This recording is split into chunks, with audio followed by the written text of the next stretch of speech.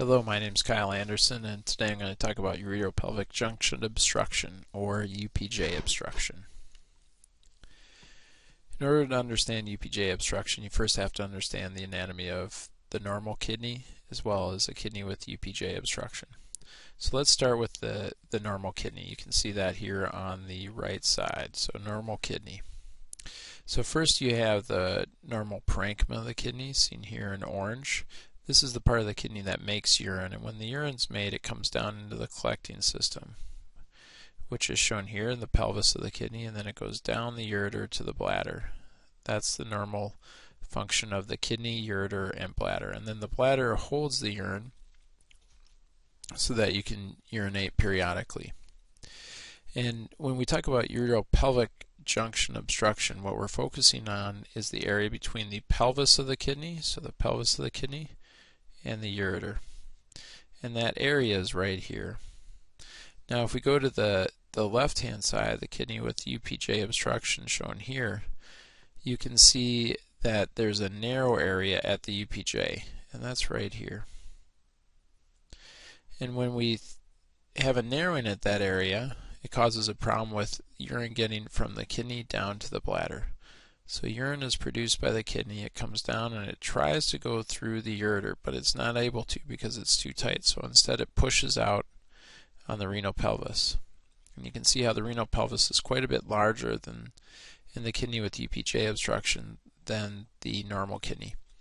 The name for this is hydronephrosis, and you may see in some of your radiology reports that hydronephrosis is present, and that's what they're talking about. Now the cause of this narrowing at the UPJ can be many things.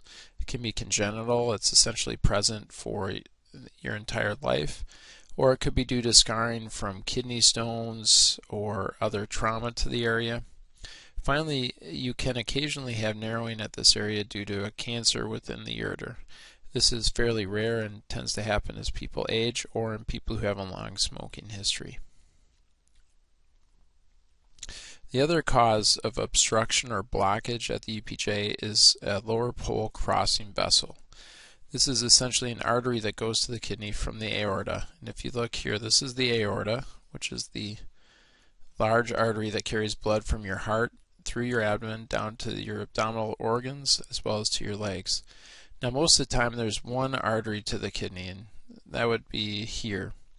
But in about 50% of people with UPJ obstruction and about 20% of people without UPJ obstruction, there's a second artery that comes down and goes to the lower part of the kidney, and you can see it crosses the UPJ right here. And essentially what's happening is the artery is laying on the ureter and compressing it, and it makes it hard for urine to get down the ureter. So even though the caliber of the ureter may be normal, it may have a normal opening, because of the compression from the lower pole crossing vessel, the urine is not able to make it down to the bladder. And this has the same effect. It causes blockage, the urine's not able to make it down, and pushes out and causes dilation or hydronephrosis. Now when we look at the effects of UPJ obstruction, there are a number of possibilities. It may have no effect at all. It may cause renal failure or decreased kidney function, or it may cause pain. If there's no effect, often people don't even know that UPJ obstruction is present. But if they tend to have pain especially, or if there's decreased renal function, then the negative effects of UPJ obstruction are apparent, and this is what leads to treatment for UPJ obstruction. Thank you very much for listening to this discussion of UPJ obstruction.